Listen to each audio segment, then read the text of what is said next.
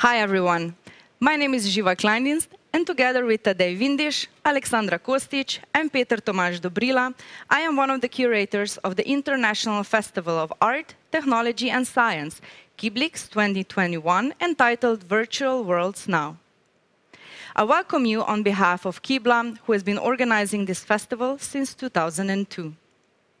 With a new long-term focus of KIBLA on XR technologies and art in scope of RUC, Network of Art and Cultural Research Centers, and considering that the past year has been the most virtual year we have lived so far, the key question we are asking at this year's KIBLIX is what are the virtual worlds now? In December 2020, we launched KIBLIX panel discussion series, where we bring together international guests from different backgrounds, all working on the crossroads of art, XR technologies, and science. The first two panels in the series focused on digital intimacy and XR industries. Today, we continue with our third panel discussion, and here I would like to welcome our tonight's moderator, art critic and blogger at We Make Money Not Art, Régine Debatty. Régine will be joined by a group of guest speakers, artists Jakob Kudsk Steensen, Tanja Vujinović, Sally Ann McIntyre, and critical biodesigner Gorjanc, and synthetic biologist Christina Agapakis, who will discuss the panel's title question, Can technology bring back long-lost nature? I welcome everyone and thank you for taking time to be here with us today. For all of you watching online, you can use for Q&A the chat on the right side of this screen, where you can post your comments and questions, which will be read by the moderator on your behalf. Thank you, and Régine, the floor is yours.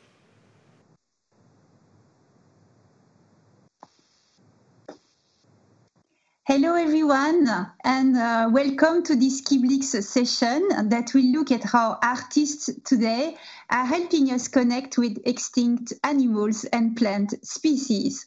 My name is Régine Debatty, I'm an art critic and a blogger, and since 2004 I've been looking at the way artists, designers and hackers are using science and technology in a critical way. And today we are going to listen to some of the amazing minds whose work I've been writing about for such a long time. There will be 5 speakers. One of them is a very creative scientist. And then there will be 4 artists and designers who are well-versed in biology and in technology. Through their research and their projects, we are going to explore the possibility of bringing back to Earth some of the animals, the plants, and the ecosystems that are long gone. Now, in science, the attempts to create close versions of extinct species have a name. It's called de-extinction. Although some do prefer to use the equally dramatic expression of resurrection biology. This scientific movement has an arsenal of tools such as cloning, gene editing, or backbreeding at their disposal in order to bring to life approximations of the woolly mammoths, the American chestnut tree, or my very favorite, the gastric brooding frog, which was the only known frog that used to give birth through its mouth. Now, the participants in the panel are also trying to connect to extinct species and time. Some of them use virtual reality, others use sound art, synthetic biology, or speculative design. The tools they use might be quite different from one another, but I see many parallels between their practices, and I just mentioned 2 of them. First of all, their works are grounded in scientific research, but they also use poetry and the power of imagination to spark empathy and connect us with some of the species that we have lost. And I think that is precisely because they talk to our emotions that the creative practitioners make us realize not only what we have lost, but also what is still very much alive in our environments today. Another thing I found, among many other things, but another thing I found remarkable about the work of Christina, Jakob, Tanja, Tina, and Sally Ann is that they make us travel through time. They build bridges between the past, the now, and the future. So this is what we're going to explore today. I just want to say one more thing before we start the roundtable, is that as Jiva said, if you have any questions, please write them down in the chat space, and we will pass some of them to the participants of the panel towards the end of this streaming session. So without further ado, I'm going to introduce the first participant. It's Jakob Kudsk Steensen. He's an artist with a strong interest in ecology and natural histories. He's using augmented reality, virtual reality, and also other digital technologies to immerse us inside a nature that we would otherwise not be able to experience, maybe because it's gone or because it's been too deeply transformed by men, or simply because we've all forgotten how to look at the non-human living world. So Jakob has this uncanny talent to make us appreciate or maybe also reappreciate the living world. He seems to meticulously collect information about the organic world, and then he rearranges it and uses it to build imaginary landscapes. So Jakob, thank you for being here. The screen is all yours. Okay, I'm just checking. You can all hear me, right? Yeah. Yes. Okay, and you see my screen? Yes. Great. So, yeah, I'm going to present a few different projects and describe my method a little bit within this theme.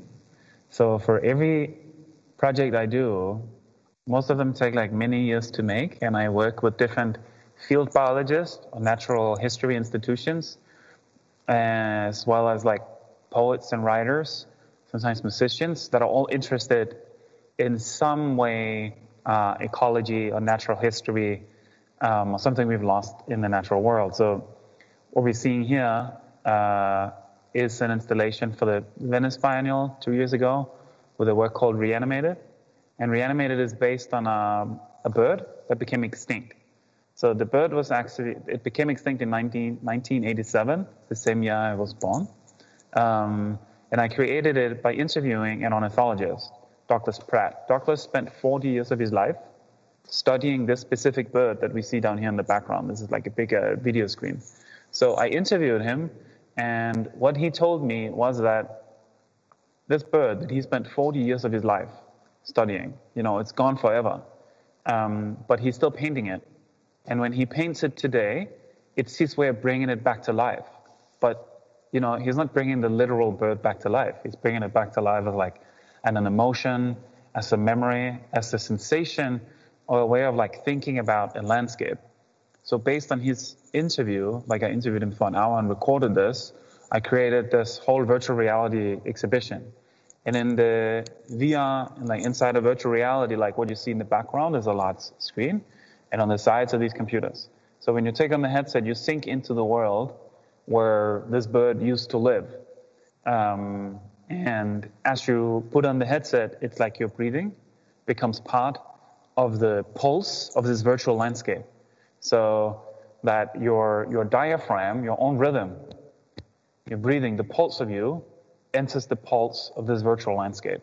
And I will return to this work in 1 second, but I want to quickly also show just the way I show these artworks and think about them is that I go to a landscape, or I work with a natural history archive, kind of go through time, back to species that are lost, or I go to specific landscapes and look at plants and rocks with scientists to find things that we might not know exist before you look for them. And then I use technology because it's kind of a way of, you know, introducing perspectives to people in many different formats, in many, like at home, like we are now on computers in an exhibition space, or for example in public. So sometimes I also show these virtual landscapes that I create outdoors, or like large screens, for example. This is with a Serpentine Galleries in London, and it's like it's a redwood forest in the States, these forests that have started to burn a lot, that really starting to be threatened. I went and scanned part of this forest and made a virtual landscape from it. All of them are these like large public spaces like Times Square in New York, where I show this world. So what I really try to do is to focus on the virtual landscape, and not so much necessarily is the work in VR, is it video, is it a painting, is it like the format doesn't interest me so much. What interests me is to recreate memories and stories about specific landscapes. So for the project that I showed before with the bird, I recreated the island, the Alakai Plateau. This is an island near Hawaii where the bird used to live. And we use like satellite data and different actual textures and plants from the island that I, with different collaborators, digitize like different leaves, plants, these like feathers of another bird. And it's an extinct raven on the island that you see these black feathers coming out of some of the branches. So I create like a remix that goes from Douglas's memory. So this virtual reality artwork starts on this island in a way that looks kind of realistic. And then slowly, as you enter it in virtual reality, the environment becomes more and more strange. It becomes more and more an artwork rather than a representation of what was lost.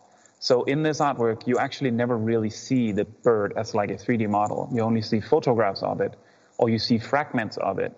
And it all kind of just slowly morphs together into this biomass that engulfs your body. So as you're breathing with the headset on as a little sensor, you'll become more and more part of this landscape, and it becomes more and more strange. And it becomes more and more like an emotion, like a slow emotion, a kind of poetic sensibility.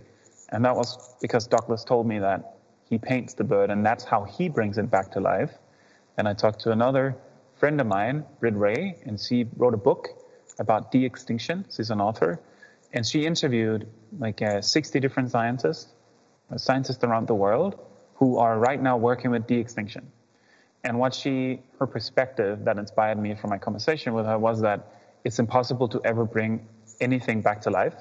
This is kind of like, I think it's kind of a tech fantasy of humans today to actually bring things back to life. What you always bring back is a transformation. Even if you bring back a mammoth, it's a mammoth born out of a current elephant. It will live different. It will have different social norms. It will eat different, so it will be different. But we create it from the human fantasy in the image of a mammoth, for example. So with Reanimated, I choose to never really virtually try to bring back the bird in a literal sense, but I try to bring back Douglas memories and sensations and the kind of human, make evident to people the human impact on the environment. So that is kind of a very emotional artwork that I've been showing in different festivals and exhibition spaces. So that was that work, Reanimated. I want to focus a little bit now on kind of how I've gone from this way of working specifically with the natural past to the present, and looking for things in landscapes through technology and archiving them through photogrammetry and different types of scanning technologies, and create libraries of formations in landscapes at really small, like bacteria levels that we might never think about. So just like we have, COVID as kind of this invisible force that's traveling around the planet, and all of a sudden it's changing, how we're presenting in a festival right now, how we use technology, how we work, how we live. So this little invisible microbe has just changed everything on the planet. So for the past year, I've been in Arles in southern France, and I've been working in kind of a swamp wetland for 1 year and living very close to it and going to the landscape every day. And this is a landscape that exists between kind of the human realm, like the soil, and the sea. And in between the soil and the sea is this strange landscape controlled by bacteria and algae and nothing else. So what we see in this picture is like water that's turned green because of algae and bacteria. So it's this massive landscape where these are the main forces, and they kind of change everything. How things look, how things die, what can live there. So I went out with different biologists here, and they taught me to look for different types of formations in the landscape. Like what you see here is like a feather from a dead bird that's turned into crystal by salt. And the back is like this kind of green water. So from this kind of strange landscape that we might not really spend a lot of time looking in the detail at, I started to create a whole virtual landscape. So this here is like a 3D object that I created. And in the landscape, it's just as big as this. It's like this little object. But in the winter, like 1 year ago, the sun was really high and everything became super dry. And all the water kind of evaporated from the landscape. So it meant that the salt from the sea just crawled up all the different objects, like this one, like this piece of wood, or like this piece of soil with a feather in it that kind of is like super stiff and turned into a crystal. I've been going around and 3D scanning like 100 different objects and recording the soil and the ground and different elements, the sounds of this landscape. And now we are mixing this together to build like an online multiplayer VR landscape where people are walking around this actual place in virtual reality, but you're like this big. So this object becomes 100 meter large. So it's like using virtual reality to look at the landscape at this more like bacterial, otherworldly perspective, and looking for objects that I never knew existed. So by going into a landscape, working as a digital artist, I become able to create objects that look different than anything I could just imagine. So I wouldn't be able to first draw this object or design it or choose to make it for a virtual landscape. This can only come into existence on this screen right now because I went through the landscape with my body. Otherwise, I would not know this existed. So now I'm focusing a lot on looking for elements and formations at really small scales in landscapes and preserving them virtually and showing them to people to show like a kind of local curiosity or magic. Yeah, so that was my presentation of my work. Oh, thank you. Thank you, Jakob. I have a question that's maybe a bit basic and banal, but don't you find it a bit ironic that so many of us today need technology to appreciate the life that is surrounding us? Yes, I have kind of an ambivalent relationship with technology. Usually technology is the last thing that enter my artistic practice. It starts with a landscape, it starts with anything else than technology. But technology is a way of like, you can actually have an aesthetic impact on people because people use it a lot. So you can kind of have two choices. You know, I can choose to not use technology at all and work in landscapes and create my art there. Or I can choose to introduce a different sensibility in a very like viral, impactful medium. So that's why I create what I do. It's like, I really, really think that we need more diversity in how we create virtual landscapes so that we don't just create them from the computer screen all the time. You know, we need to understand that there's magic and life and complexity kind of outside of anything we can imagine from in here or in our studio or in our company or in our art exhibit. Like we need to infuse something else. So for me personally, that is kind of what motivates me. Of course, every artist has their different, ideology and approach, but that's how I think about it. Yeah, thank you, Jakob. I actually have more questions, but I promised I would ask each one only one question so that we have more time to talk together later on. So the next speaker is Tanja Vujinović. She's a media artist and a researcher, and her creative work has toured the world. Her practice is focusing on the many ways that technology is impacting and transforming the human and the non-human experience. And throughout her practice, she has collaborated with scientists to develop pieces that feature plasma generators or even reactors with nanotubes. And one of her works has actually been selected to be part of the KIBLIX festival. It's called Sphere 3, and it's a futuristic virtual garden and an ecosystem of imaginary real things. There is a video on the website of KIBLIX, and you'll get a better idea of what imaginary real things can look like. I'm hoping, but she does what she wants after all, but I'm hoping that Tanja is going to talk to us about Carboflora, which is a virtual environment that not only propels us into the vegetation of the deep past, but it's also keeping us anchored in today's reality by addressing our addiction to fossil fuel. And maybe if she has time, Tanja will say a few words about her current artistic research that sounds absolutely fascinating because it's been inspired by a fully intact flower that has been discovered inside a number of fossils. So Tanja, thank you for participating in this conversation. And the screen is yours. Thank you so much for this phenomenal introduction. So I guess I should just start sharing screen, right? And choose screen 1 and hope that it will work. And now I don't see myself. Interesting. Aha, okay. It's okay now. Luckily it works. Can you see my screen or not? Yes.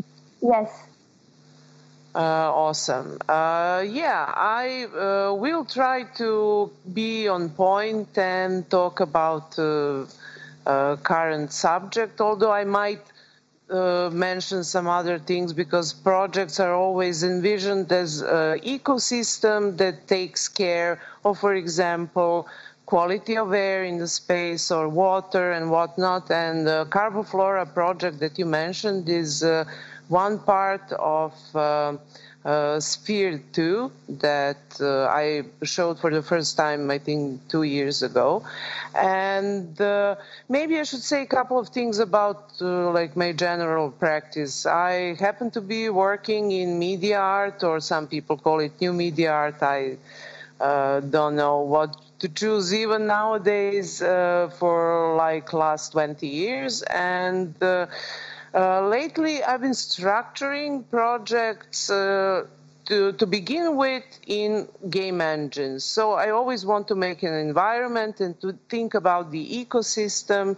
And I've been especially concerned with the quality of air and water in our environments. And I've been dealing with disinfectants way before this corona thing started.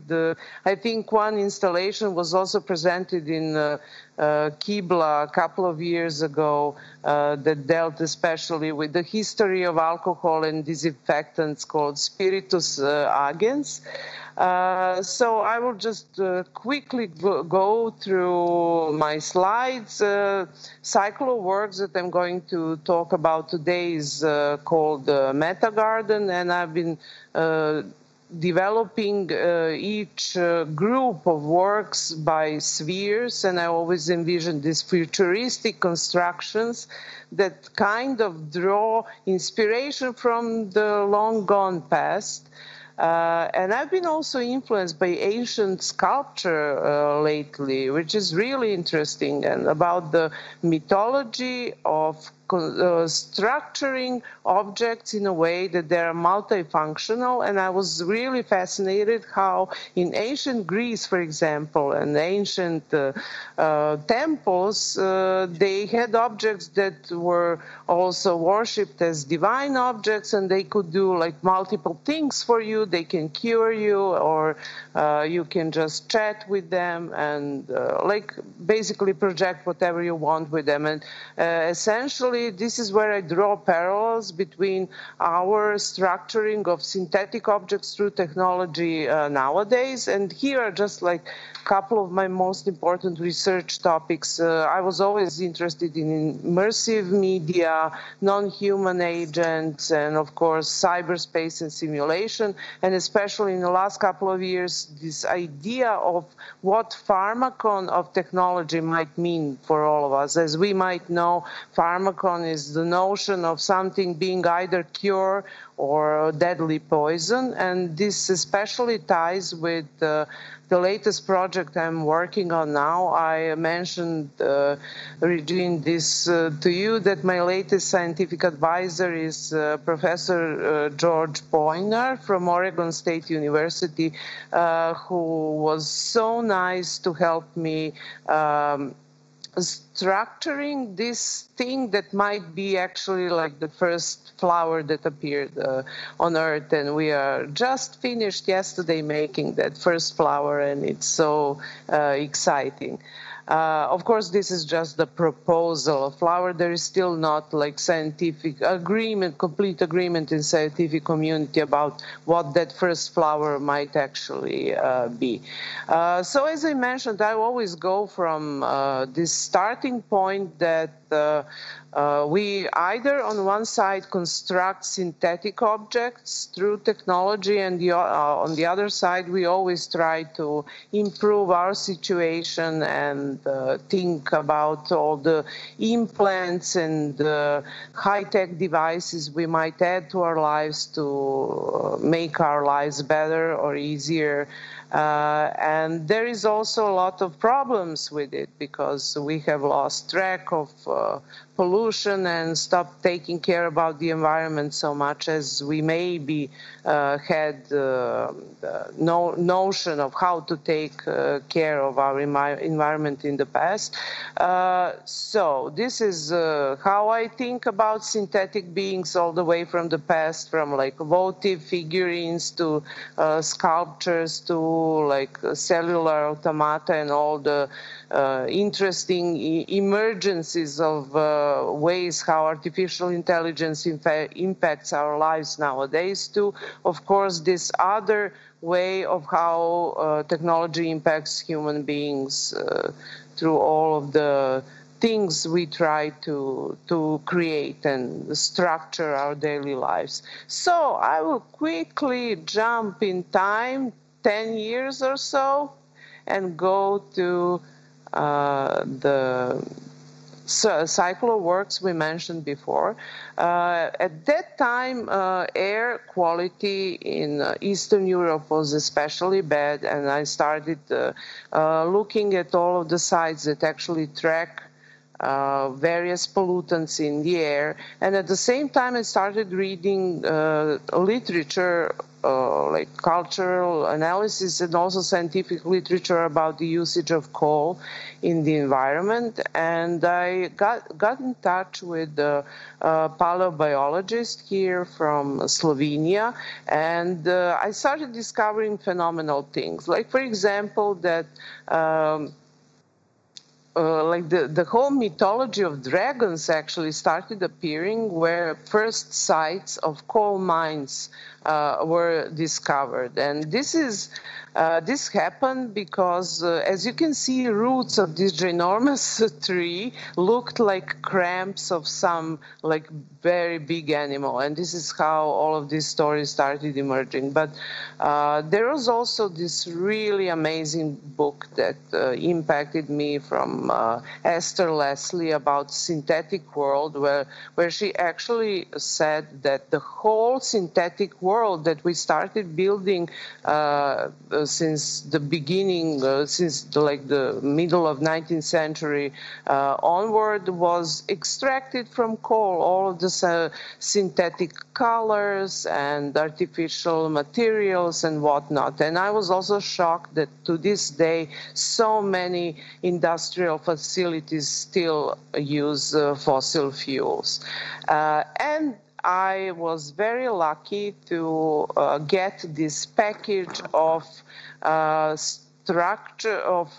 reconstructed carboniferous plants that I purposefully stripped to white and made this whole virtual environment with it, and then also constructed this third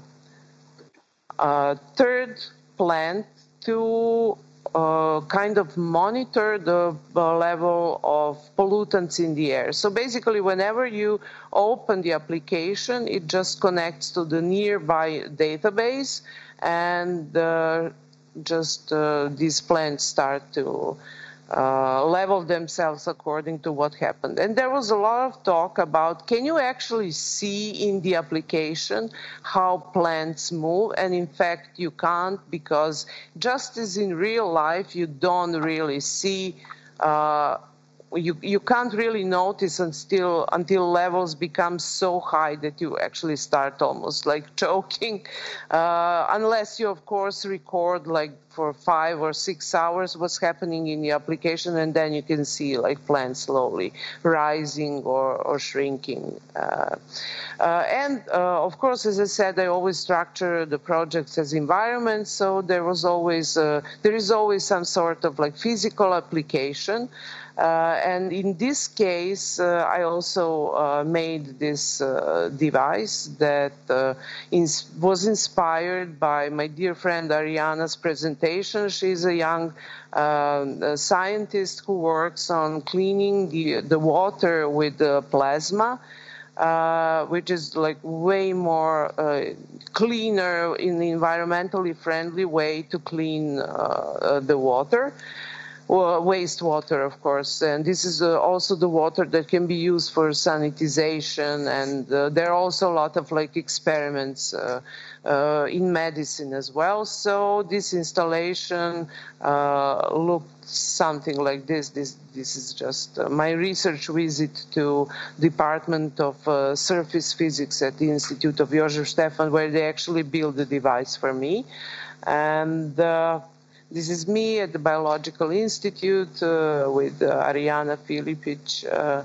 And there was also another device that had plates with nanotubes that actually clean the air. Again, one more way to clean the environmental air just by using something different, something alternative that might cause less damage in the environment, for example.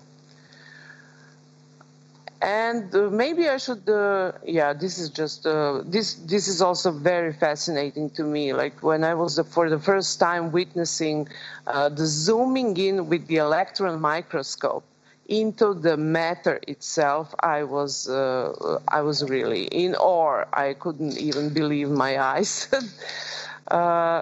So there was also another installation from the same circle. Again, when I mentioned that I was really interested in last couple of years into how ancient sculptures were structured, and especially this installation was inspired by this mythology of compressing meaning into an object. And I borrowed this expression from Peter Lunenfeld of past, future tense, when you actually try to envision the future and think about the present by looking how certain things were understood in the far past. And this object actually had this brain with deep neural network that analyzed voices of visitors in the gallery. And we trained this network by feeding it a large library of actors who read same sentence with different emotions. And I, for example, have learned something from my own installation to stop being cynical. I didn't even understood what being cynical means. But not to strive too much away from the topic, I will quickly mention the project that I'm working on now. Oh yeah, this is also interesting. This is a project that I worked on. It was a commission for Eurofusion. This is the international consortium that works on the promotion of fusion energy. And this exhibition is also really, it's going to be opened and presented for the first time near ITER. And as I assume you probably know that ITER is this huge new reactor that we are trying to build and maybe try to solve our energy production problem in the near future. And I will now go to current thing. This is the Sphere 4, and this is the port of elements of some of previous spheres that will be published in online social network and gaming also network in a way, and I actually call VRChat non-game game, where there will be elements of also carboniferous plants and also just these 4.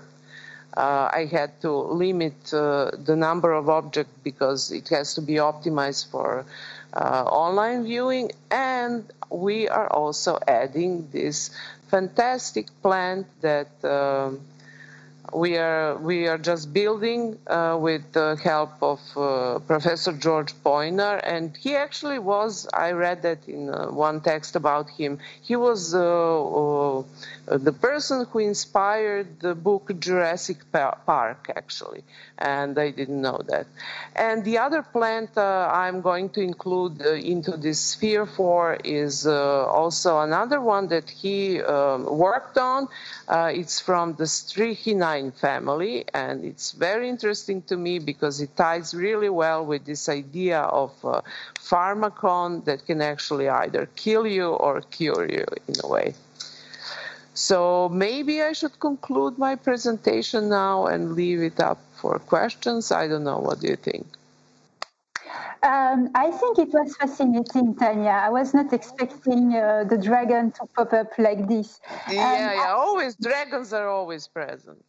But then we got Jurassic Park. You know, each time someone is mentioning the extinction, Jurassic Park had to come out. The question I have from you is that you gave us like a very, very quick, and I really thank you for really going so fast. But you gave us an overview of your work, and it's quite clear that you work and you collaborate a lot with scientists.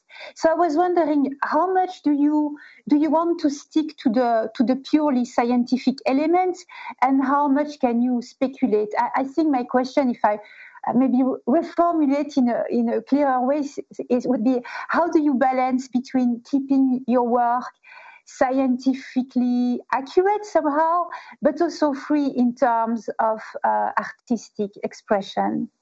Yeah, I mean, I know exactly what you mean, because this is also something that I have to deal with a lot, and I also talk with that scientist a lot, and it's usually like that. If somebody is willing to invest their time into helping me in any way possible, either through conversation or to actually giving me some material, it does make my work more rooted into something that is, I think, truthful, and it gives it a bit of a strength and a grounding.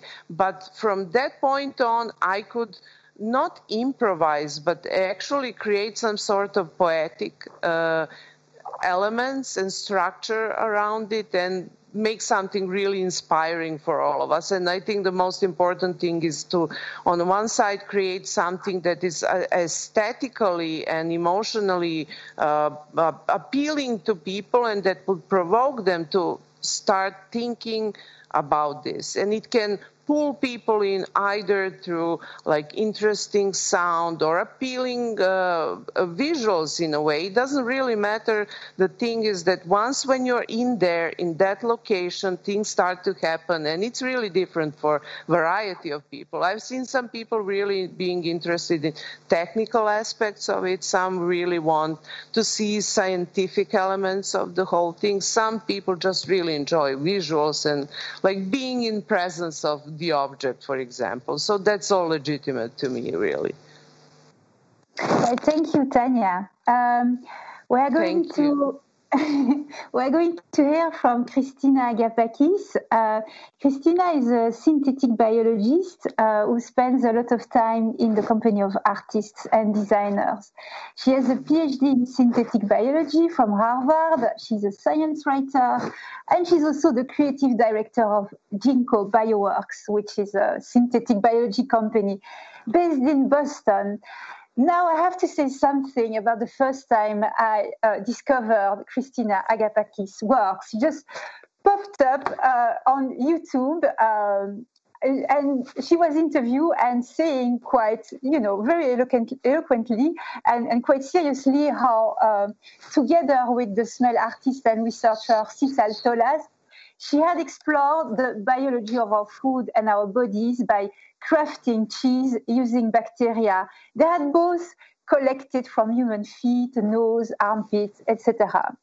But the reason why I thought she would be a great speaker is that she has also led a team of synthetic biology to help artists Cicel Tolas and Alexandra Daisy Ginsberg recompose the smell of a flower that went extinct in Hawaii due to colonial activity.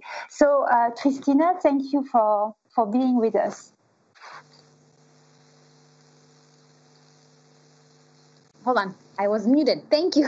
Thank you so much. I will, I'll share my screen. Can you see my slides now? Let's see, does that? Yes. There we go. Is that working? It was working, yeah. I'm gonna, here, I had a second monitor, so I'm gonna, can you see it now? Okay. It's a little strange, but that's okay.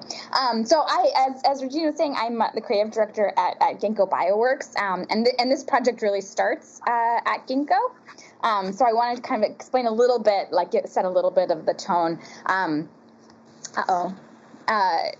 It's all good? You hear me? Yeah. Okay. So we're a synthetic biology company. We design microbes for customers who work in a lot of different industries. People who want to make products using biology will come to us, and we will kind of really enable them by using a lot of our technologies to help, bring that technology to life, as it were. And so a lot of our business a few years ago was really with the flavors and fragrance industry, working with perfume companies and flavor companies that are making these molecules, aroma chemicals, through lots of different kinds of chemical processes. So we said, how can we use microbes to grow and ferment these ingredients? And so that's just the context that this project started in. Our business is about using synthetic biology in the fragrance industry.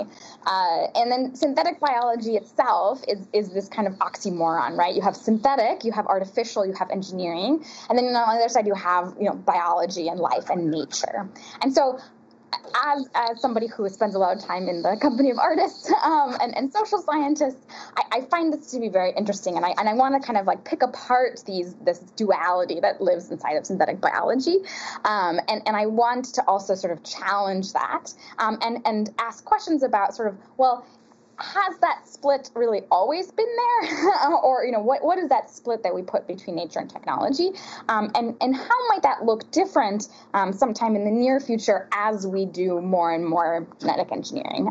The more we mess with nature, how might our ideas of nature change?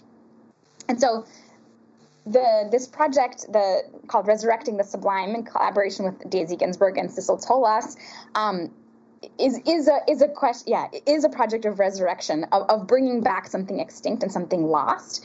At the same time, asking questions about what is our relationship to nature, the relationship between human culture, technology, and natural ecosystems in the past and in the future. So this is the mountain slope on Haleakala in Maui in Hawaii. And in the early 1900s, European settlers went to Hawaii and brought with them cattle and a number of other kinds of invasive species that they introduced to the islands and really transformed the whole ecosystem of the island. And so that plant, the tree that was there in the center, the Hibiscadelphus wilderianus, it very, very quickly went extinct after people introduced cattle that started grazing on this hillside. And so that plant went extinct in 1912 was the last time it was seen. And really this kind of, and I think that kind of sets the stage too of this kind of the way that people sort of, the historical idea about the relationship between man, and I use that on purpose, and nature, the idea that we can sort of just bring our things wherever we want to do whatever, and we can control these ecosystems, and how that has been shaped over time, and how we must sort of recognize and reshape that relationship if we're not to continue to lose things in the future. And so that's just to set the scene. So I didn't know that we were going to bring back the Hibiscadelphus wilderianus or even think about it. When I started thinking about this project, I was really thinking about just this question, right? Like, could you do it? What if we could bring back the smell of an extinct plant, like using the same technology that we were using with the fragrance industry? And so I spent a number of days in the Harvard Herbarium looking through the stacks and stacks of all of these envelopes are filled with pressed specimens of flowers, searching this very, very analog database for specimens of plants that had gone extinct. And this is the specimen of the Hibiscadelphus that's in the Harvard Herbarium.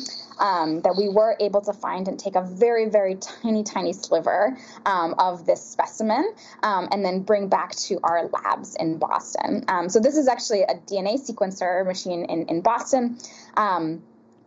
We ended up actually also collaborating with a research group that sequences ancient DNA at UC Santa Cruz, their paleogenomics lab.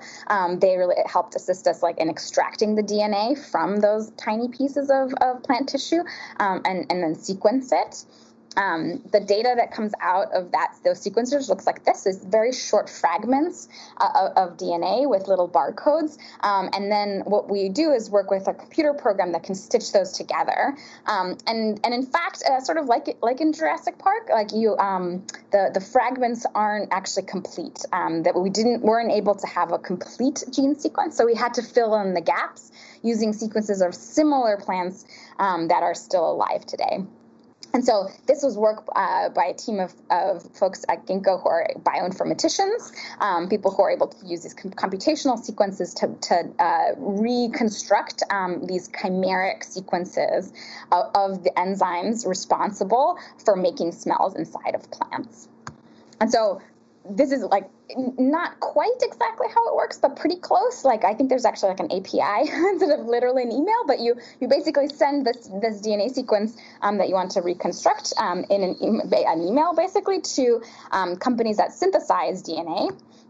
It comes like this in a tube via FedEx a couple days later. And then we're able to insert that DNA into the genome of yeast. That yeast looks like this on a petri dish. We grow it, and then using the instruments at Ginkgo, we can actually sort of smell the molecules that are made by those enzymes. So I use smell in quotes because it's not really enough of those molecules in those tiny, the tiny bits of yeast that we're growing, but enough for these kinds of very, very highly sensitive instruments to be able to detect the molecular traces of what's coming off of the yeast. And so that's what this data, that data looks like this. And so we're able to really identify the molecules that those yeast are making. And then we partnered with Sissel Tolas, who, as Régine said, is a longtime collaborator. We did once make cheese out of beet, and we worked together on this project. She was able to pull from her library of smells that you see behind her to assemble and really construct a smell of the plant that had gone extinct. And so, I'll show you these, and then I can tell you a little bit more about the smell. We then worked also with Daisy Ginsburg, who designed these installations where you can smell through, so there's little diffusers that release the smell through the box. And as you stand inside, it releases the smell. And then you have the rock there, the lava rock that represents the landscape of the Haleakala mountain. And so the person who is smelling kind of makes the connection between the landscape and this lost smell. Here's another view of the installation, this in sort of a vitrine form with the landscape inside and the smell being released inside of the glass boxes. I love this version and the versions that have this kind of vitrine feel, because the idea is to sort of turn the Natural History Museum inside out. You have to go inside of the vitrine and you become kind of part of that history and part of the future of this potential lost landscape. And so the last interesting thing I think about the artistic exploration here and interpretation is to say that all of this, like all of the scientific work is itself also an artistic representation and an interpretation of what that smell could be. As Jakob was saying, like we can't bring these things back completely. It's just simply not possible. But what we can do is sort of understand the little bits and pieces and bring back these fragments. And so in these vitrines, as you walk through, you actually get different combinations of the smell that Sissel was able to construct. So you never get a full picture, and every step you take through it gives you a slightly different smell to kind of represent how it is impossible to capture something completely. I think that the experience for me of doing all of this, like all of that technical work and being part of this really years-long process to bring this back to life, and then to be able to actually smell it, it was a really emotional experience, and it is something I've heard from other people who've been able to smell it in these kinds of in the installations. And I think that there is something about like the ghostliness of the smell and the abstraction and the emotional connection of between smell and human emotion that does it does bring home in a very emotional way, like that these things are lost forever, and that humans did it. And I think that's what I think. So that's all I have. This is my contact info if you have questions or thoughts or comments, and I'd love to answer questions. Well, thank you, Christina. I have a question that's maybe a bit of a provocation, but it was inspired by that photo of you in front of the computers in a laboratory, and I was wondering, does that look like me though? It wasn't you. No, yeah, it's a colleague of mine. We have the same haircut. It's true. Yeah, sorry, I was blinded by the haircut. But I for someone who knows very little about synthetic biology, it would seem that what the discipline is doing is kind of applying the engineering mindset to life. And so, does that like engineering mindset apply to life? Does it make biology more predictable and thus maybe more boring? I love that question. I think it's a very, very good one. I think it's a question that I ask and bothers me all the time, or that it is something that sort of drives a lot of my research and everything that I've been thinking about for many years now, because I'm a biologist, right? I came to synthetic biology because I thought biology was awesome, and I thought it was the right way. I wanted to turn computers into living things, not the other way around, right? Like I think a lot of people who sort of launch synthetic biology, some of my best friends and colleagues, are really engineers who come to biology and say like, oh, biology should be more like computers. I think where we're meeting is somewhere in between, and somewhere much, much more interesting, where it really will be about bringing technology to life and thinking about like what are the things that are sort of special and magical and powerful about biology, the way that it is regenerative and sustainable, right, and grows itself and adapts and evolves like that. What if all of our technology could be like that? That's where I think the real sort of power and interesting stuff is going to be able to happen. So can you turn your camera on, because there is someone, Sebastian, but apparently they don't see you, but we can hear you. So I think that's what matters. But I'm here. I don't know how. Can you? Well, the question is maybe. Yes, we see you now. So we have a question from Sebastian. We have several of them actually, and they're all very good. So I'm going to be cruel and just select a very fast one. So is the process of recreating the smell of the extinct flower, has it been published in a journal? It has not been published in a journal, no. Okay, since you are very good at answering yes or no, I'm going to read this second question. Sure. And that was this work shown to indigenous Hawaiians? It was not. We have not gotten the chance to show it in Hawaii, but we have had some conversations certainly with indigenous Hawaiian researchers, folks who study, like STS researchers who also happen to be indigenous Hawaiians, and sort of I did do some work with, but I would really love to do more with that community and speak more with folks there too.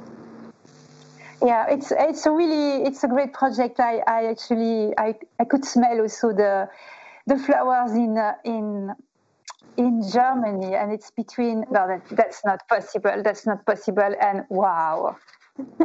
So yeah. Anyway, thank you. Thank you. Right.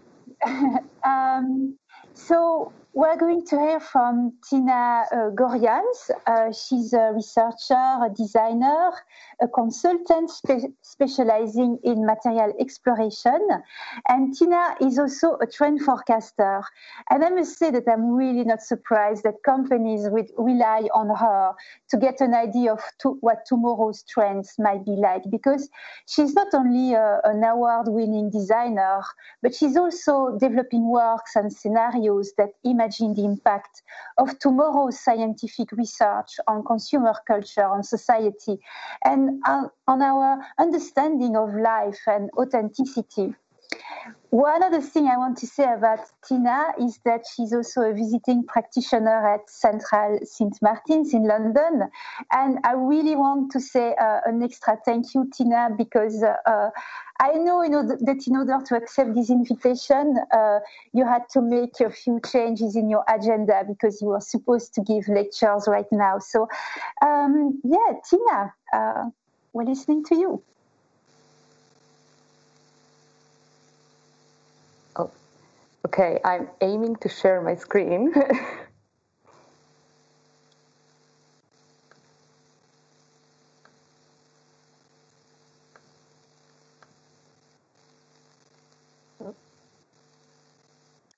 Is it working?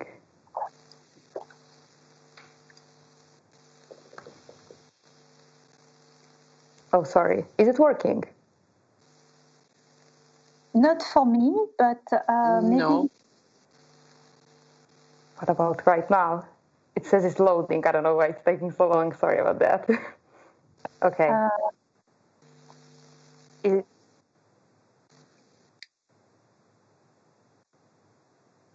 Okay.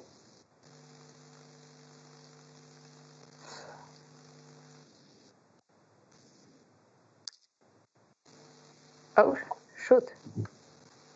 Yeah. Is it fine now?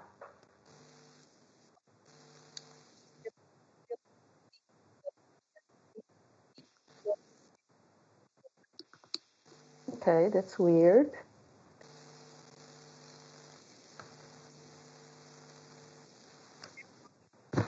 Yeah. Yeah? Okay. Oh, okay. Sorry about it. Oh. Happy to quickly.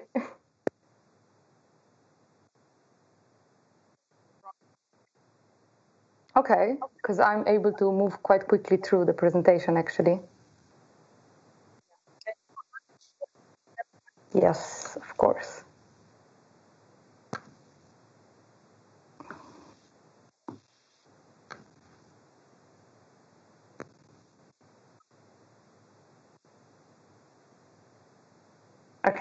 Okay, sorry about that, y'all. And yeah, thank you, Régine, for the introduction, a really kind introduction.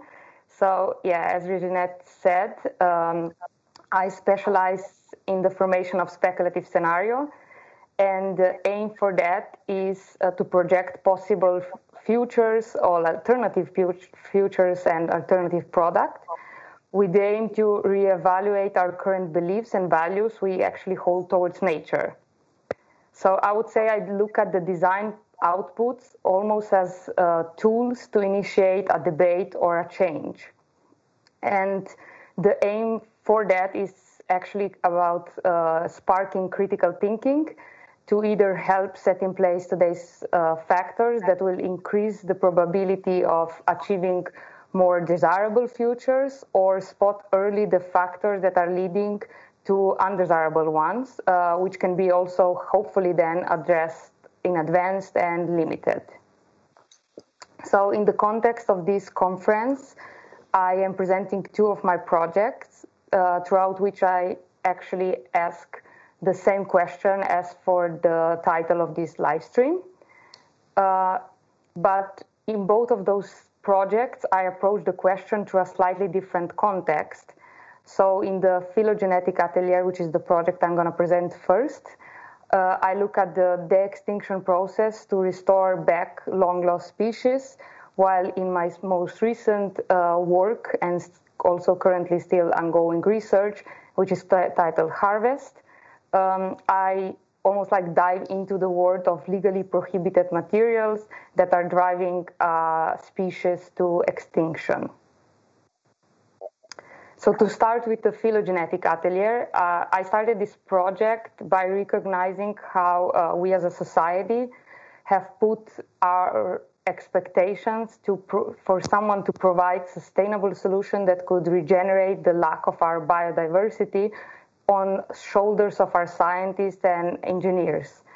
And they are obviously responding to those expectations with all of those ambitious plans toward redesigning and reprogramming living organisms, which is also presenting us with this tempting future scenario in which we are able to save our decaying planet.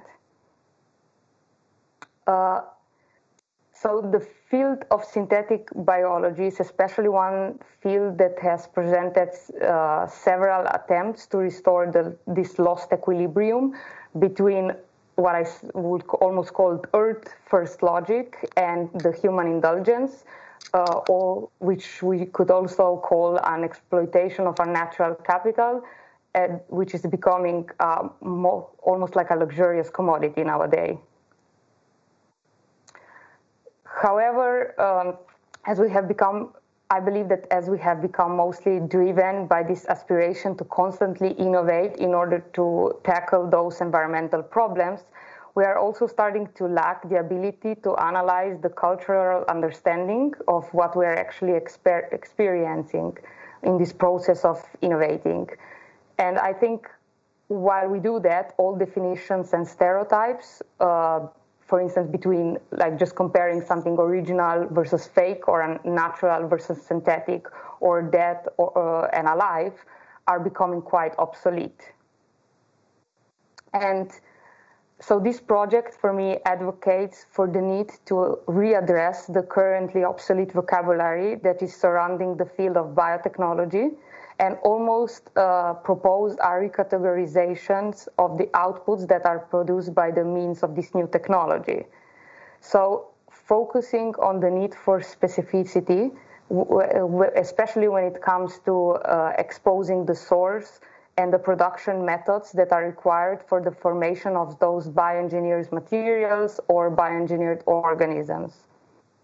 And here we can see the portrait of this future scenario that I envision for the project, which combines three totally different practices. One is the practice of laboratory work, then the museum environment, and a luxury artisanal glove workshop. And the later is also hinting at the commodification-based relationship we actually hold towards nature. So the project is inspired by the research and the foundings of the Great Passenger Pigeon Project, which is an initiative that is carried out by Revive and Restore, an organization based in California. And this organization is probably best known for trying to revive and bring back to life the mammoth, but they're doing a couple of other de-extinction projects as well. And two reasons why we specifically focused on the passenger pigeon are that, for instance, the first one is that this is the research that is the most further ahead. So they are aiming at softly releasing the species by 2035, which is not too far ahead. And then the second one is that actually this is the original case study upon which all of the other de-extinctive initiatives are formed on. So the products that are displayed in this fictional venue that I just described are a glove made from pigeon leather and a pigeon leather sample. And the species that was actually used to produce the sample is the bent-tailed pigeon, which is also the same subspecies that is used as a surrogate to de-extinct the passenger pigeon. And I applied different surface manipulations and techniques in order to mimic the slight changes in texture and color, so that this skin will actually resemble and mimic as closely as possible the skin of the extinct species. And the reconstructed skeleton, as well as a couple of blueprints, which I also produced in the context of this project, have also been made entirely based on data obtained from Revive and Restore. And again, they're showing the points of difference and the comparison between the two species. Oh, sorry. So I say one of the key revelations that came about while I was developing the project was that actually the subtle difference in the texture, the color, and the chemical composition, alongside with the need to use an existing species almost as a canvas for the de-extinction of another species, would actually create a hybrid species, which is something that Jakob already talked about. And in my case, it will actually create a hybrid material. So with that, I think the project actually questions further the validity of categorizing the material as a de-extinct one, or even a material from the past, as well as it analyzes like those ethical implications of bringing something back to life, which will be completely displaced in our current environment. And so, while the previous project focused on already extinct species, my current project focuses on the potential of preserving the ones we currently still have, but are driving to extinction mostly because of human lust.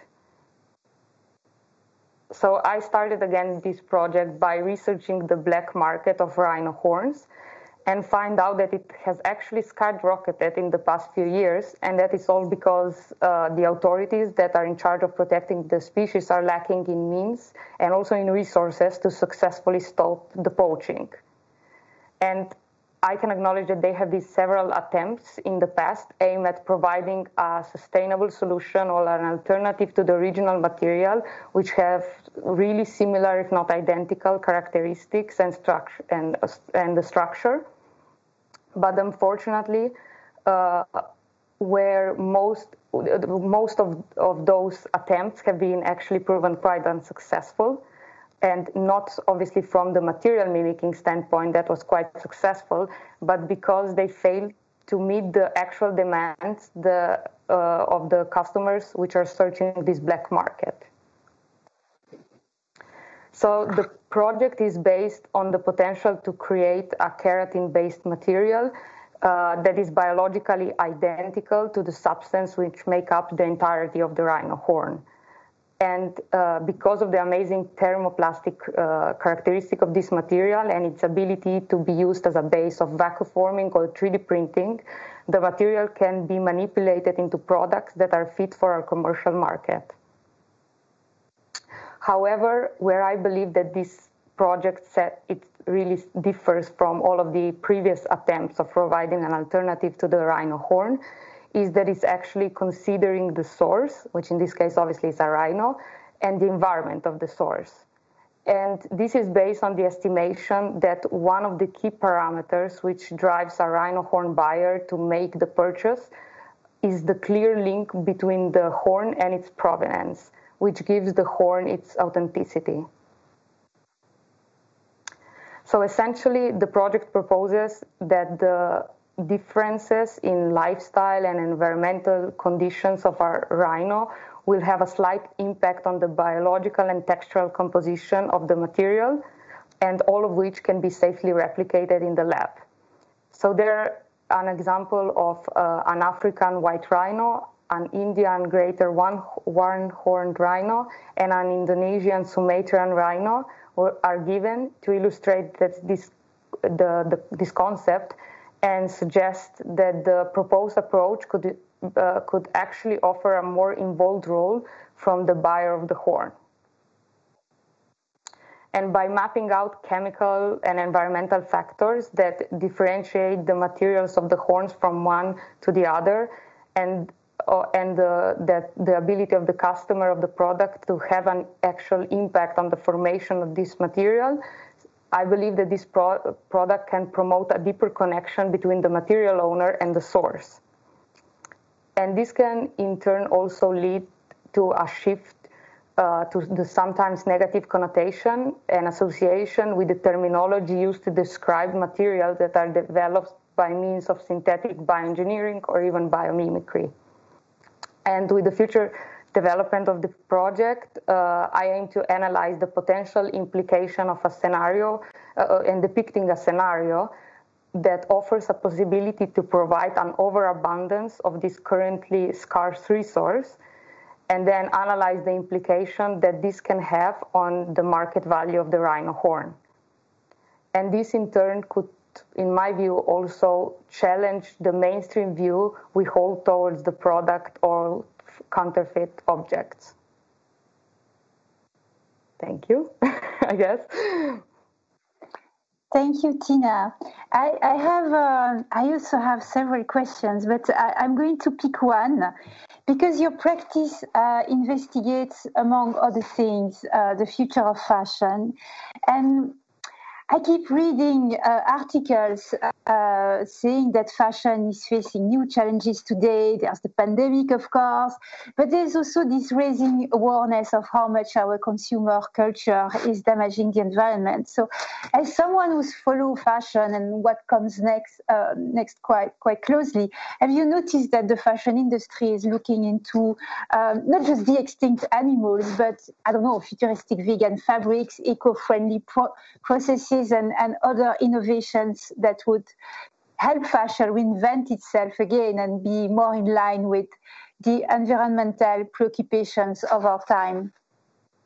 Yeah, and I think there is a really good connotation between actually what you're asking me and some of the proposition of my project, which is essentially, even though there are several attempts at creating alternatives using biotech and using all other technologies as well, I feel my personal belief is that we are still creating a lot of stuff that we don't really necessarily need. And in some of the cases, unfortunately, those material alterations are not really fulfilling what they were designed for, in terms of they are not really substituting, for instance, leather, but they're just offering an additional material which is going to be possibly market as well. What I think possibly a more realistic solution to the problem, which is obviously a harder one to make, would be to completely reevaluate our values and beliefs and almost like rituals that we have in our society towards that specific commodity. And that will essentially enable us to make a real progress in the direction that we are going. Because as we keep on drilling on and trying to solve a design solution within the same context, I think we will always end up with the same answer. So therefore, I think one of my personal key beliefs is that we actually need to change the environment in order to facilitate this change. But then you would not have a job anymore. I mean, but that's the exciting part about the future, right? The flexibility of the job. And even now we can see how quickly our jobs are actually adapting. And there is also a case study, or several case studies showcasing that in the future we are not going to be holding on to the same job for the whole time, because jobs are going to be so flexible and going to be changing quite quickly. And we are going to live so old. Thank you so much, Tina. Our final speaker today is Sally Ann McIntyre. Sally is a radio and a sound artist. She's also a poet, a writer, and a curator. And actually, I discovered her work a couple of years ago. She had traveled to Turin, which is the city where I live, to install a work that used an extinct technology to reproduce the song of an extinct animal. And her installation was part of an exhibition about ghosts. And I think it was by far the most moving and the most haunting piece in the festival. So Sally's sound work also includes research into the materiality of recorded silence, the history of birdsong transcription, the hauntology of extinction and of evocative places such as the Hobart Zoological Garden, which is now closed, but was famous for being the location where the last Tasmanian tiger in captivity died. Last thing I want to say is, again, extra super thank you to Sally because she's in Melbourne in Australia and I'm not very good at time schedule, but it's a barely day over there. It must be something like 5 a.m. right now for you, Sally. So thank you so much. And yeah, the screen is yours, Sally. Thank you so much to you as well, Régine, and to the KIBLIX Festival for having me here. And yes, as you say, it's very early here in Melbourne. I'm talking to you from Naarm here in Australia on the unceded lands of the Wurundjeri and Boonwurrung people of the East Kulin Nations. In a pre-pandemic world, I lived mainly in Ōtepoti or Dunedin and Te Waiponamu of the South Island of New Zealand, Aotearoa. And these are the lands from which a lot of the projects that I'll be talking about here, they're contextualized there. So I do apologize if it's all a bunch of birds that nobody knows about in this audience. But yeah, hopefully you'll learn something about them from this presentation as well. Okay, I'll just try and share the screen. Just give me a minute to get the proper view going on. You can see that, right? Yes. Yeah, I'll just get the proper view. Oops, sorry.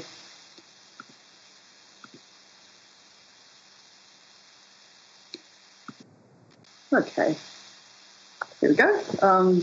So I'm going to talk about a strand of work I've been developing the last couple of decades that began through a series of field-based sound and transmission art projects and has increasingly come to investigate the topic of species extinction. And I think it was really through just being someone who was going into the field as a sound artist and investigating environments and really doing these very small-scale localized transmission art projects which collected field recordings and put them back into environments in sort of conceptual ways. But I really started to notice after doing a few residencies in echo sanctuaries in New Zealand, in Aotearoa, New Zealand, that it was a palpable part of the landscape, the things that were absent. So I think I'm speaking with a lot of the people here today in that sense, even though I will be talking about media that are a little bit more analogue than a lot of you. So in late September 2006, I participated in a month-long Radio Revolten International Radio Art Festival in Halle in Germany.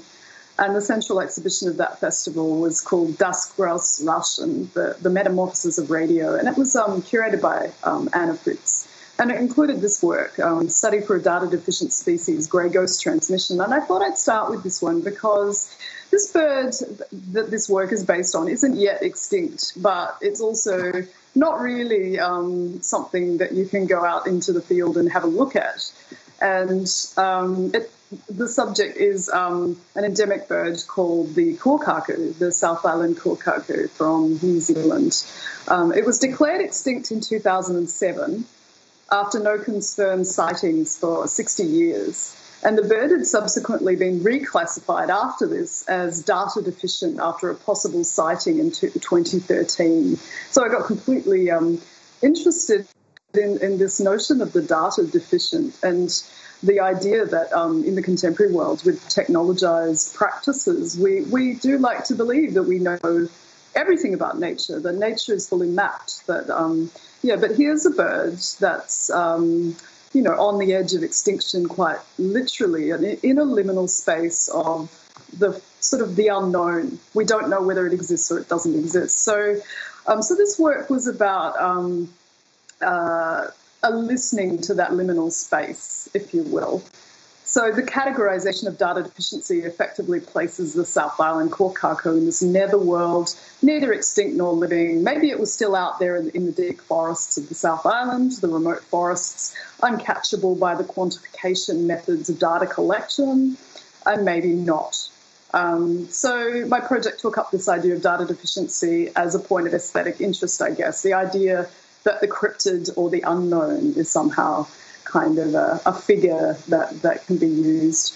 And so I collected together this library of sound files of the extinct bird, which were collected by a charitable trust called the South Island kōkako Charitable Trust, SICIT was their acronym. And an ornithologist, a field ornithologist called Rhys Buckingham, who'd been looking for this bird for 40 years and had done most of these field recordings when the bird itself was declared extinct. So it's a citizen science project from an ornithologist who's just so dedicated, so obsessed with this bird that he wants to find it. So his entire library of field recordings took 1 minute and 27 seconds.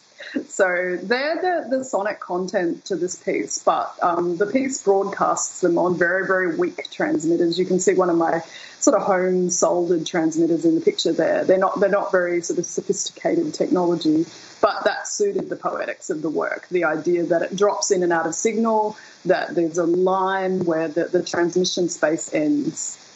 So this is the South Island kōkako down the bottom, and there's its still extant cousin, the North Island kōkako up there. I went on to exhibit this work several more times.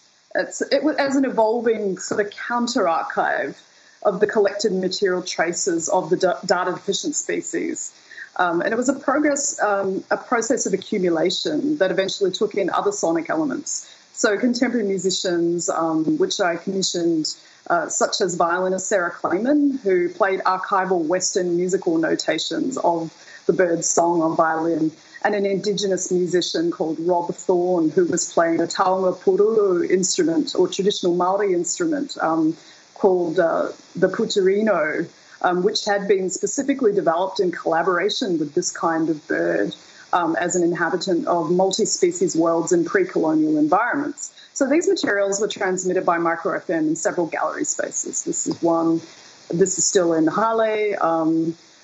Here's the letter, the notation there in a private letter in an archive. So, yeah, digging around in archives for these traces has been a big part of that kind of project. And this is an iteration of it once it got to a more sort of really obvious archival stage in Hobart, in the Long Gallery in Salamanca Arts Centre as part of the Dark Mofo Festival.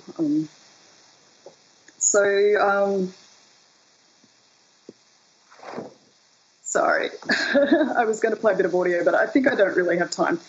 So while in Germany for this festival, I also took the time to go and visit the archives of another collector, not myself, but a previous collector called Andreas Reischek, who was he was an Austrian taxidermist and amateur naturalist who went to New Zealand in the 1870s, and he spent 12 years collecting birds around the country.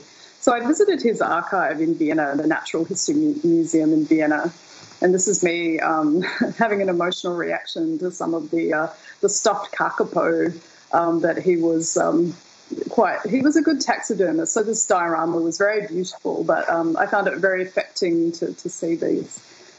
And this comes off the back of me doing recordings of the silences of extinct birds in other collections. This is me in 2010 in the Museum of New Zealand, Papa Tongarewa, looking at extinct huias and extinct other sort of forest birds of New Zealand that are very culturally significant. A lot of these works they ended up in transmission art projects like this one, Collected Silences for Lord Rothschild, which is a transmission art project I did on a residency in Kapiti Island in 2012, which gathered together the silences of 5 extinct bird specimens and transmitted them back into the forest where they were originally. But it's a reconstructed landscape in these eco-sanctuaries as well. So it's sort of a constructed nature. So the engagement with the constructed nature, and also the idea that these birds never quite got to these eco-sanctuaries that were set up in the late 19th century, and this great push to colonisation, kind of recognition of extinction at that point. So they were the ghosts in the landscape that I was attempting to put back into these environments in a very sort of, unsuccessful way, obviously, because the recordings of the dead specimens are not really going to be audible in any way whatsoever. And I transmitted them on a transmitter that had no receivers as well, the sort of double sort of extinction silencing that was very lo-fi and quite sort of just for the environment itself. So I guess one of the themes of collecting that I'm kind of engaging with here is what Elsner and Cardinal describe as the urge to erect a permanent and complete system against the destructiveness of time, which, I guess in Reichek's hands was this very permanent sort of archive of specimens. And when thinking about sound recordings, I do often wonder whether we're doing the same thing as sound recorders, like collecting what a friend of mine, Amy Fletcher, who's also written on de-extinction, calls a sort of library of dead sounds. So this is collected silence for Lord Rothschild when it had been taken off the island, and I put it into a couple of exhibitions. This is in Halle as well, but it's also sort of an archive format, which has had like more additions put back into it as well. So recollecting these sorts of dead extinction silences is sort of an ongoing process.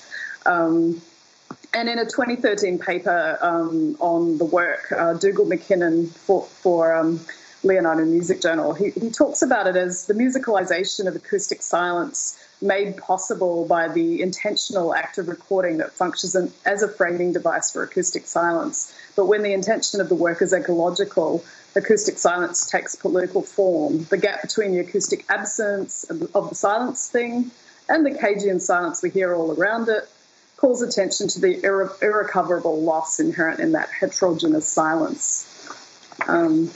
So I guess in Reichek's collections, this really small moment of encounter happened that really made me think. One of the things I was really interested in all the time when working with these extinct silences was the personalization. Like, I think with concepts like the sixth mass extinction or extinction generally, we tend to think in very generalized, very sort of, massive kind of monumental terms about these issues. But I found 2 owls that were from where I lived, and just down the road in a place called Silver Stream, which I could walk to. So what I decided to do was record their silences and take them back home. And so these owls had been collected in 1884, and they'd been in the collections in Vienna ever since. So I thought, well, I'll reverse the trajectory of colonial acquisition and take them back and play their silences back into the landscape. So I did a small work where that happened, called Twin Signals at Silver Stream, Fragments of a Landscape, for specimens 50766 and 50767. We don't know their real names. So I guess from that encounter, that small encounter with those owls, a more personal kind of take on extinction became available to me that was more affective, and the narrative around it became a bit more explicable to other people as well. That was shown in a gallery space locally, and people talked about the story, and the owls, they weren't as these anonymous study skins trapped in Vienna for 130 years anymore. So I thought that was quite a nice thing to do for them. Yeah, there's me with another version of the same owl in Christchurch. On the 100th anniversary of its official extinction, I just went and recorded it that day. And here's me in Victoria in the museum here with the only fledgling of the same owl, just doing this very sort of ongoing collecting process, which is quite almost a parody of the scientific process in some ways, but it is incredibly rigorous at the same time, like a sort of archival collection process.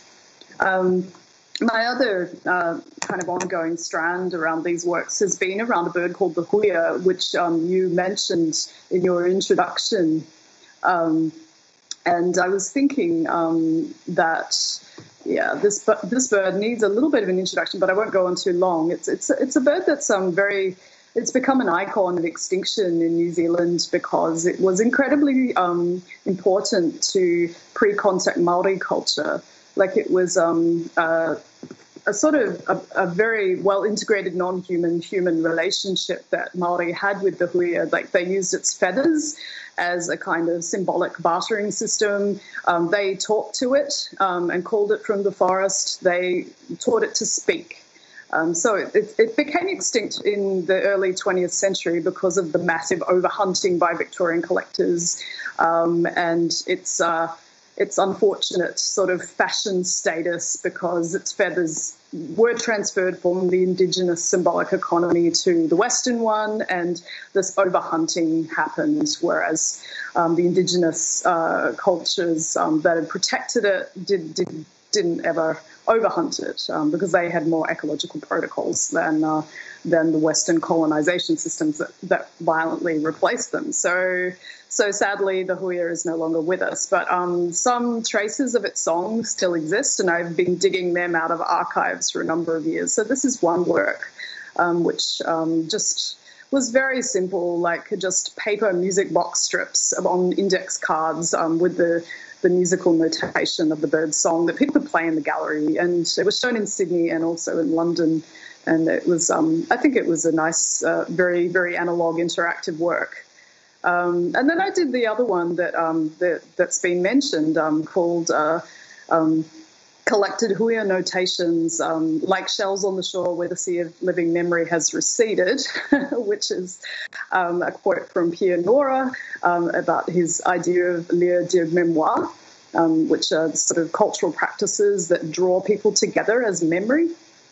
So I got my friend Pascal Harris, who's a virtuoso pianist, to play some extinct bird scores that were then cut to wax cylinders here in Australia, in Canberra at the National Film and Sound Archive, because they were doing a project around reviving the recording technologies of the 19th century for a project. So they generously agreed to help me with this.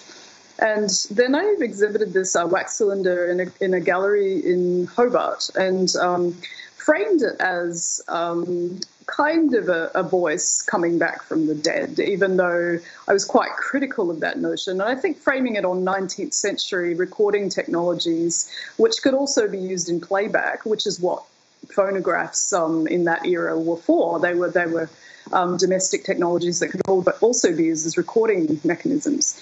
And framing it as this very vernacular kind of obsolete technology, which is the only recording mechanism that was around when the huia was alive, really crystallized, the loss. And it became this work of mourning that was quite effective and quite interesting to people, I think.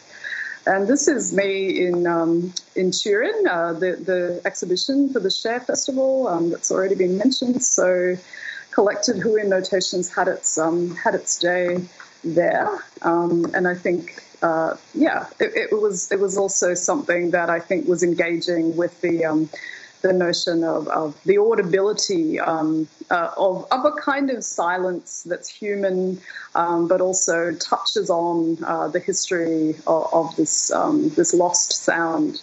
So I've begun to think of all these works collectively as sort of a recollection in both the sense of an alternate archive and a space of memory, and also a kind of elegiac form, poetically listening out for lost sounds and silences in the critical histories of landscape, and tracing how this intersects with technology, the museum and the archive, as an ongoing process of critical understanding of how sound and erasure function together within the settler colonial project. So this is a critical listening that potentially inverts the cataloguing function that we see in 19th century collecting, but also in this sort of obsession with pinning everything down and with data sets, with naming. So I guess I think that's probably all I've got. I might end it there, actually. Thank you very much. I'd be very happy to take any questions if anyone's got them. Yes, I do have questions, Sally Ann, and thank you so much for your presentation.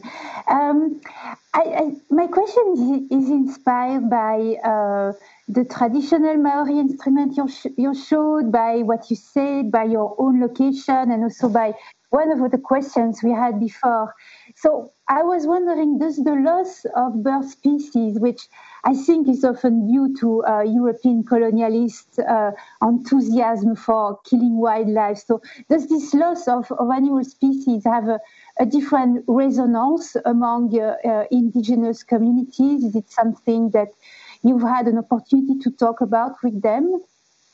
Yeah, well, of course, these are not my ontologies or my histories. I'm a settler colonial kind of person of English extraction, so I can't really speak for anybody here. But I suppose there's a sort of feeling in New Zealand, because we have a bicultural and bilingual culture, that Indigenous histories are well known. And I think histories of birds, because birds, I don't know if anyone knows this, but we only had birds in New Zealand, and the long history of human interaction with birds goes back the 600 years of Maori culture, and then the less than 200 years of settler colonial culture after that. So we've got this long history of human interaction with birds, and that's I think it's really unique in the culture as well, like as a sort of certainly a national pride kind of thing. So there's the whole bunch of layers there's kitsch layers, and there's kind of human, non-human communication layers, and there's sort of all these different cultural relationships that we have. But yeah, like I think the Indigenous histories are a massive part of that, and I think it's really important to anyone working in New Zealand with the idea of nature to really engage with those histories as much as they can within those frameworks. Thank you. Yeah, we don't really have the opportunity here in Europe, at least unless you live really in the north of Europe. So yeah, thank you so much, Sally. So now we have something like 20 minutes to have a short debate. But before we kind of talk together, a question arrived for Tina. So Tina, we have a question from Sebastian Camao, who asks, how do you balance the material needs of the rhino horn with the cultural significance it has for people who drive the demand for it?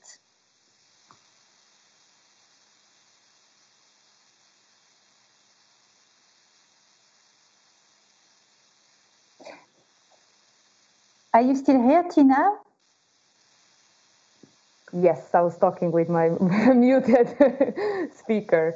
But yeah, I think what I was saying is that I do think that is such an important question to ask, and it's a hard one to answer as well, because you have so many examples of previously similar projects. So for instance, if we go on the diamond example, which is quite similar in that sector, that you can simulate it purely for its material value, but then it doesn't translate on, like, in terms of how it does relate to the commodity, to its environment. It doesn't relate to how it's embedded in a specific culture when you do it specifically synthetically.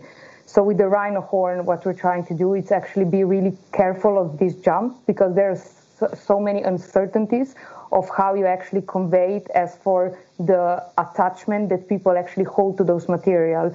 Because as I said, it is not about the materiality itself, it's more about the provenance of the material, the luxury of it being so rare and being so exploitative to a specific degree, but as well as this notion of believing that because it is linked to a specific specimen, it provides a certain medical relief for a short term. So how, I think, the biggest challenge of this project is then how do you shift this mentality from jumping through someone wanting to have a rhino horn because it's located on a rhino, to someone wanting to have a rhino horn that they can control and that it's still quite linked to the rhino and that you have the same emotional or either like attachment to it, but without the rhino in between.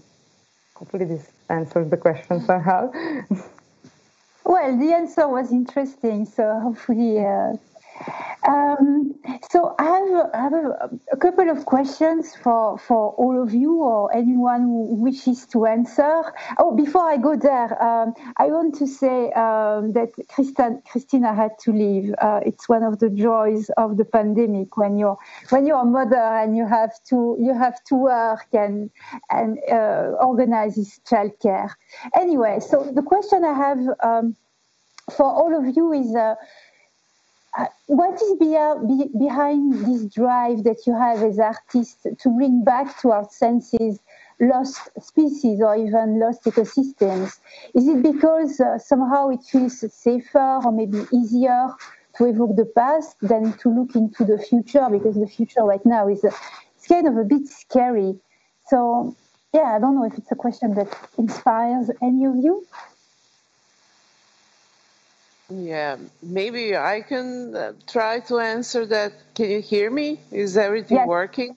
Yeah. For me, like the starting point about looking into the history of this paleobotany examples that spring up here and there, all around us, in fact, was this urge and this scientific quest, for example, of searching of how this first flower that appeared on Earth looked like, and all of the speculations and this especially 3D reconstruction, this scientific text that was authored by many scientists, this 3D reconstruction of how this flower actually looked like, that it has this aura of mysteriousness about it, but there is something so iconic in it in a way, and it looks like magnolia, it looks like many different flowers and objects, and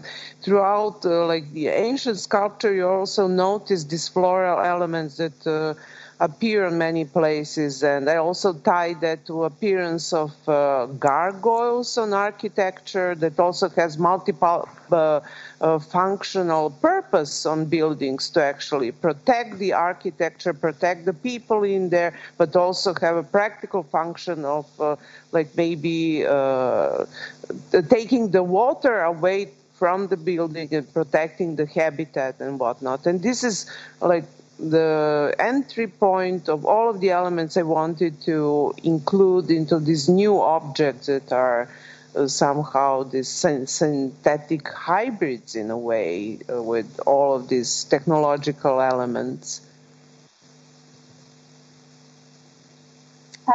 Someone else wants to contribute? Yeah, I will. Oh, sorry. Would you like to go? You can go. Okay, thank you.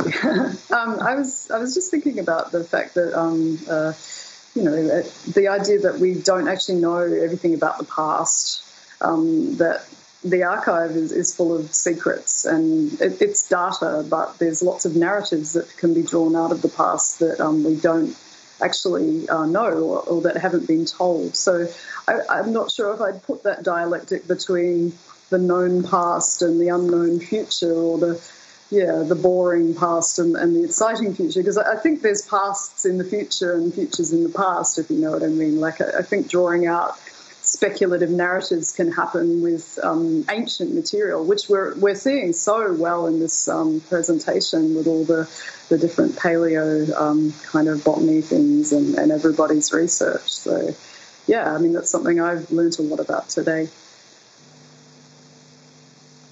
Yeah, I think too, something I found with the project that I did with the bird, like me, I mean, we're actually a team making these projects, but the project with the bird in Hawaii, similar to what Sally is mentioning, like the Rothschild family, or before in the presentation we heard about like in the 1900, how a flower became, or 1900 I think it was, a flower became extinct on Hawaii. But like with the bird, for example, it's like I really learned it. The project taught me to think across a linear timeline, and it learned me not just to think kind of one directional. Because what happened with that bird was that there was a ship with a horse, and on the horse were mosquitoes. The ship was going to Mexico, but the ship stopped in Hawaii in the early 1800s. These mosquitoes carried avian malaria. So it's like avian malaria entered the island almost 200 years ago. The avian malaria climbs up the mountain. And in the 90s, there comes a hurricane, 2 hurricanes to this plateau in Hawaii. And not just one, but many species go extinct in one go, at once. You know, it's like because of the hurricane, in a way, but really because of the avian malaria, because the birds could no longer fly into valleys to protect themselves, which is how they protect themselves against hurricanes. So you have a ship with a horse, you have a mosquito, you have a hurricane, you have a 200-year period, and then in one instant, many species go extinct. So you're like, you can't really think anymore in these human terms of like what is just the future and the past in a way. Like I could throw an apple in the ground out here, and then maybe in 20 years there's a tree. This tree falls over and kills someone. It's like, did I indirectly, did that result in someone dying? I mean, it's a bad example, but that is kind of what happened with all these birds. Like someone's just sailing and they have a horse, and indirectly they're actually killing all these birds 200 years later. So I think like with this technology, virtual technologies allows us to sample, or even technology at large. Sally's work also is like medium technology, like registration, can make us mix different timescales and things together and create some perceptions around these indirect causalities. And I think we have gone too accustomed to think linear, in control, kind of.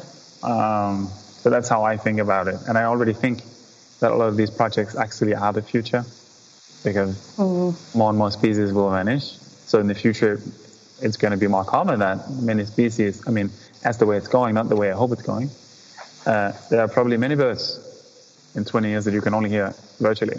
And that's just how it's going to be, at the rate it's going. So actually a lot of these works are kind of in the future already. So, yeah. Wow. Well, what you just said made me want to ask you. So, as engaging so closely with extinct forms of life, has it made it more optimistic or more pessimistic about the future of this planet, and also about the role that technology is playing in shaping it for the better or the worse? Because there are good signs, but there are so many bad signs. So I was wondering, like, when you are so much deep into the research around extinct forms, how much does it shape your perspective and your optimism about the future of biodiversity? I think, maybe I can start answering that. I think the thought that possibly keeps me up at night when you're researching something from the past, and when you see how much technological progress is there in order to resurrect it, is that actually do we then start to value nature less when we are aware that we can bring parts of it back? And essentially, does this devalue nature in terms of like on a large scale? I think a possible good case against it would be something that I think throughout this panel we all reiterated, that is essentially impossible to bring back species from the past as you would imagine them, so in their original state. So essentially, when you're embedding a long-lost species, you're embedding it into a totally new environment with a totally different set of parameters. And also, while we are designing it, we need to be realistic that we have nothing to compare these species against. So therefore, we are not entirely sure if we are creating the exact replica of what we intend to create. It might be that it's completely different. And I think George Church, actually a researcher that's trying, also one of the leading forces of extinction, put it quite well when he framed the dinosaur actually as a giant chicken. Because the future, like if we would the extinct dinosaur, that's actually what it would be, because it would be tweaked DNA from the chicken. So I think that this understanding gives me more hope in order for people to actually see the validity of preserving what we actually still have, and therefore trying to apply those techniques not just towards species that are completely lost, but maybe towards species that are going to extinction. Because for me, I get usually asked which species would I bring back to life if I could bring any, and I always say that the extinction for me, it's not just a general technology that should be or shouldn't be applied. I think it's really based on a case-to-case basis.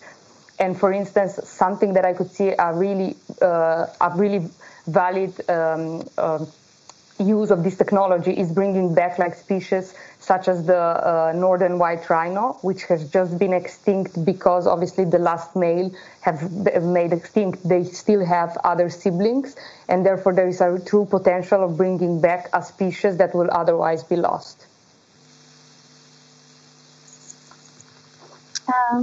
Someone else wants to answer whether you're optimistic or pessimistic?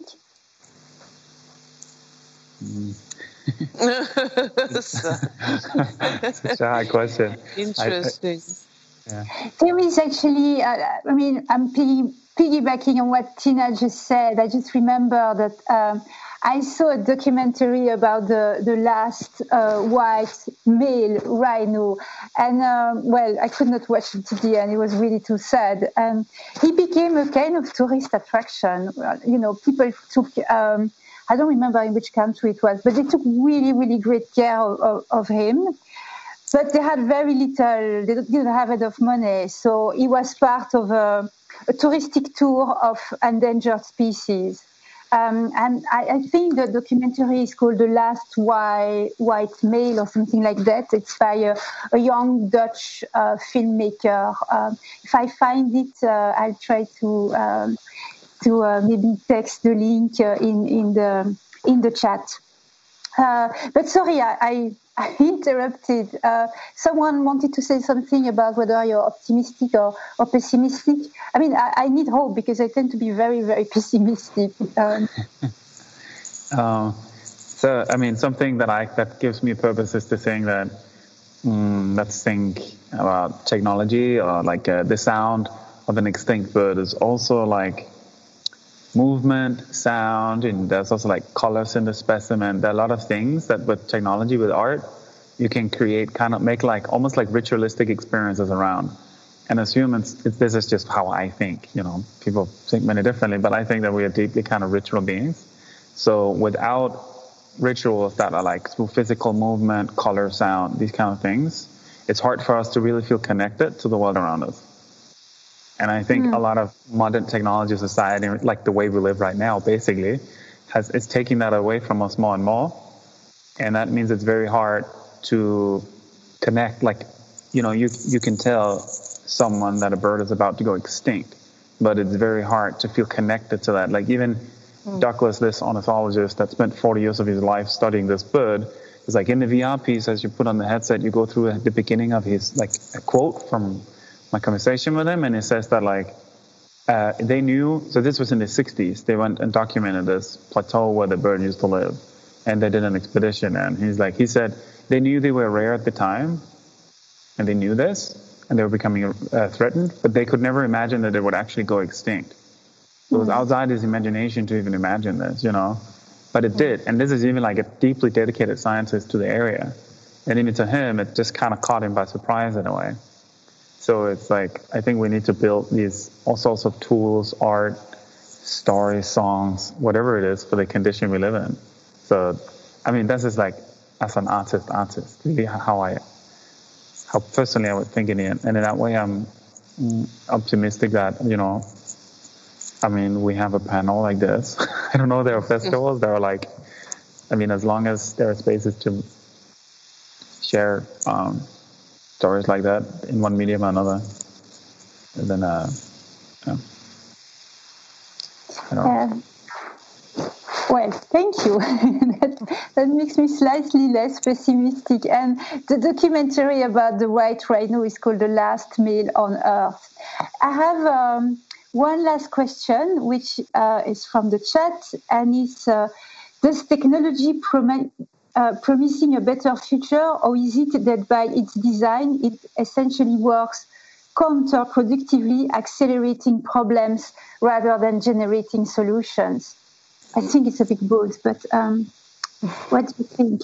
Yeah, technology is a tool like any other tool, and it depends on us, what we do with it, how we plan its construction, and what do we going to do in the future with specific things. I mean, let me just quickly go back to the previous question. I really try to be optimistic no matter what is happening, and not to undermine that a lot of species are going extinct. We have really big problems with that.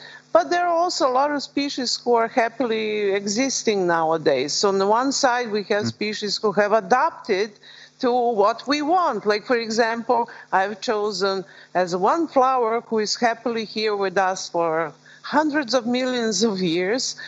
We have this orchid that we play with for years and years, and we just enjoy it. It can be kitschy, it can be all over our environments. And for example, vanilla orchid, it's so present in our lives that it's completely unbelievable how this plant got attached to our species, for example. Or there are lots of examples of so-called ghosts of evolution, plants that in a way don't have any role in ecosystems. Like, for example, there is this very bizarre tree. It's called in some vernacular languages like horse apple. It has a big fruit. It's completely sticky. Nobody eats it. You can't do anything with it. I sometimes find this tree, it's so fascinating and beautiful. And this is also something we can think about, you know. So it's not all bad. There are good elements in everything that's happening now. So we could focus on that and try to remedy what's obviously going bad. There are a lot of bad stuffs happening also. Yeah, I'm going to play the pessimistic role, because when you say there are some species that are with us and that seem to be thriving, I immediately thought about cockroaches and mosquitoes, but that's... Yeah. That's just me. And rats are everywhere. Yeah, they also caused quite a lot of extinctions. Yeah. Maybe someone has a concluding word? I think I will just basically echo what Tanja has said, which is essentially it's not, we're always portrayed even by like movies or by other types of like entertainment, this scenario when technology just evolves and creates this evil bad against humanity and we have nothing to do with it. But as Tanja pointed out, this is just a tool and we are responsible for it. And I think especially why it's important what we actually do, so art and design, is to provoke those debates ahead of the time when those actually happen and have those debate around the limits of our ethical will and the boundaries that we are willing to push. And whilst we do that, we can then decide how to utilize the technology. Well, thank you so much. I think it's a good moment. Well, we have to close anyway because time, it's already almost 8 here in Italy. So thank you so much, Tina, Tanja, Jakob especially for being the only guy in this perfectly gender-balanced panel. Thank you, Sally Ann. Thank you, Sally Ann. Thank you, Christina. To go. And yeah, Jiva, I give you the mic back. Thank you, Régine, Jakob, Sally Ann, Tina, Tanja, and Christina for being with us today. Thank you everyone who's been watching online, and don't miss the rest of our program, which you can follow on KIBLIX.org or our social media. Next week, we continue with the series of workshops, Glitch Art 101, led by Dina Karadzic and Vedran Gligo. And on Thursday, you can follow the 24-hour live stream of the Seeing Eye the Other project by Mark Farid, a 360-degree first-person point of view video. Stay with us, and good night, and see you next time.